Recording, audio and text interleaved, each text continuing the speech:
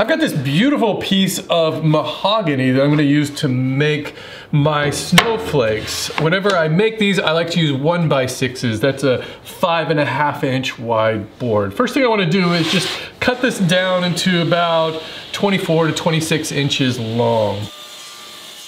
Next, you want to tip your blade to a 30-degree bevel. Accuracy is really important here. The closer you can get it to exactly 30 degrees, the better. I like to use one of these digital angle finders. Of course, keep in mind on this side of the blade, it's going to read 60 degrees. First, I'm going to cut about 8 inches off of one end. I'm going to use this piece to make a push block. And I can set this piece aside. I'll be coming back to that in a minute. Now what I want to do is cut out a series of strips in this piece that are all the same width as the thickness of this board. So to do that, what I want to do is set up a stop block on my rip fence. Remember, you don't want to use your rip fence in combination with your miter gauge unless you've got some sort of a block like this that's going to provide some distance between the cutoff piece and the rip fence so that it can't get trapped in there and kick back at you. So first thing I want to do is just kind of run a test here. Looks about right. So with this block of wood down here on this side of the blade, I'll just press my workpiece up against that and then feed it through the saw. So to test this out, what I want to do is flip this around so that the end grain is up, and I can flip it around this way and see how close I got. And you can see that it's a little bit smaller, so I just need to make this cutoff piece slightly wider. So I'll just tap my fence over slightly. It's like about there.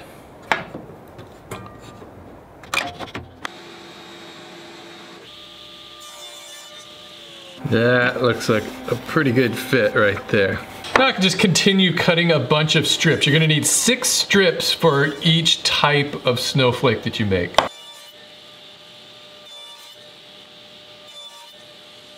That ended up giving me 12 of these strips plus an extra one. I can use that to run some tests on. And you can kind of see how this is all going to fit together.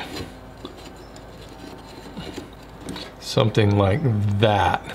Okay, now I can get back to that cutoff piece and make that push block. This is really simple. I just cut out a few thin strips of wood and I'm gonna hot glue them to this piece. So here's one of my work pieces, my strips, and I want these pieces to overlap like this, but not go all the way off the edge. So right about there is where I want these. So I'm gonna place a dab of hot glue on here. Like that, and then I can do this one.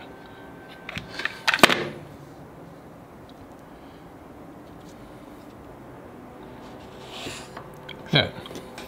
Then what I want to do is take this third strip and glue it on to this back side. And this is going to act as like a push cleat. It's going to help push, hold the piece as I'm sending it through the saw. You'll see that here in just a second.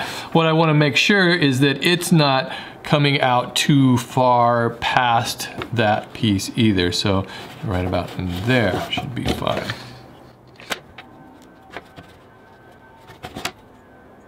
All right, and that is all there is to making that push block. Now comes the fun part, and this is a lot like, those snowflakes that you cut out of paper. You fold it up first and then you make some cuts and you never really know what that snowflake is gonna look like until you unfold it. And it's the same way with these. What you're gonna wanna do is make a series of grooves along each face of each of these pieces and setting your blade at various just random angles. It doesn't matter what those angles are, that's kind of part of the magic. And then you can set your blade depth at various depths also. So the key to being successful at this is making sure that you do the exact same procedure on each of these 6 strips and on the same face on each strip. So what I've done is I've lined these up so all the face grain here is on top, so that I know that I can pass these through one at a time, and I'll be making that same cut, and then I can flip it around and I can cut on the end grain. They will all be the same. So my first cut, I'm just gonna tip this blade to, it's like 25 degrees maybe. Use the push block to keep your workpiece pressed down and against your rip fence, and the cleat in the back will help push it through.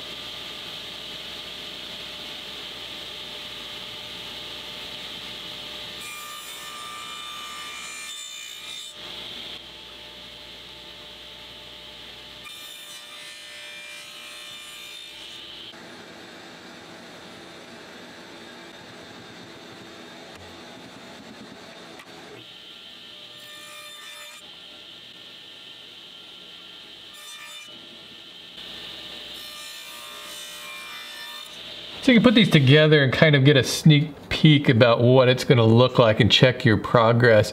This one's coming along nicely. I think what I'd like to do is cut some more inside of here to kind of open up that center a little bit.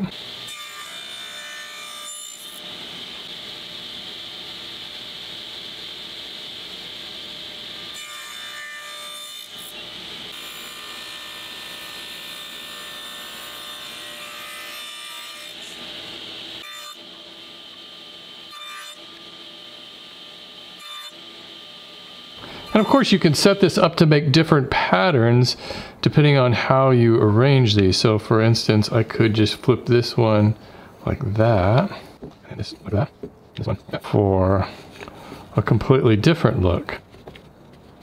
Once you figured out how you want these oriented, you can glue them together. I find that the easiest way to do this is to glue these together in pairs. Let those dry and then glue the entire assembly together. And the only trick here is just make sure that you don't put so much glue on that it fills up all of those grooves. You just want a thin layer. You can clamp these together with rubber bands, or masking tape works fine too.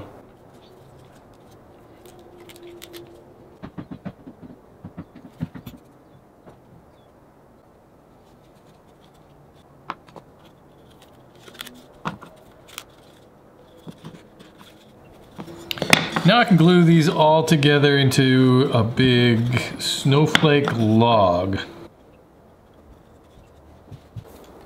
And if you're wondering, I'm using this weld bond glue rather than my yellow wood glue, just because this dries clear. Once you've got that all glued together and dry, it's a good chance to give it a sanding on these outside edges and inside of these grooves a little bit, because once you slice this all up, it'll be kind of too delicate to get in there.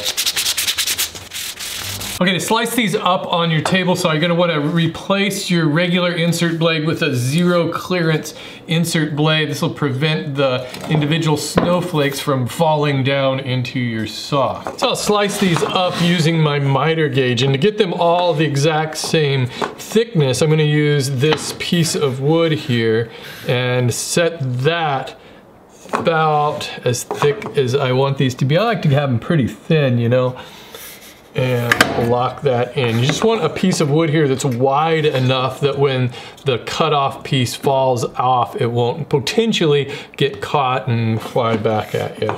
So now, the problem here is that when I start cutting these down, when it gets towards the end here, there's not gonna be a lot of room to hold on to here without getting my fingers really close to that blade, and I don't wanna do that.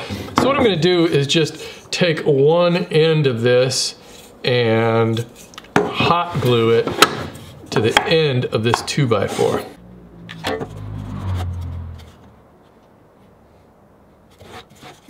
Now I'll be able to safely cut this real close to the end.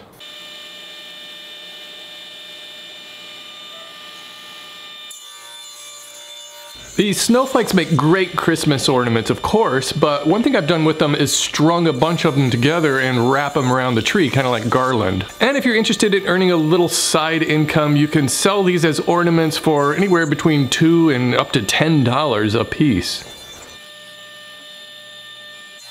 And here's my second batch. This design was a lot different, much more symmetrical. I don't know, I like them both, but I think I actually like that one a little bit better. And out of both of those, I was able to get 15 snowflakes out of each one. And I'm gonna apply a few coats of spray lacquer. I'm not gonna bother sanding the faces of these, they'll be fine.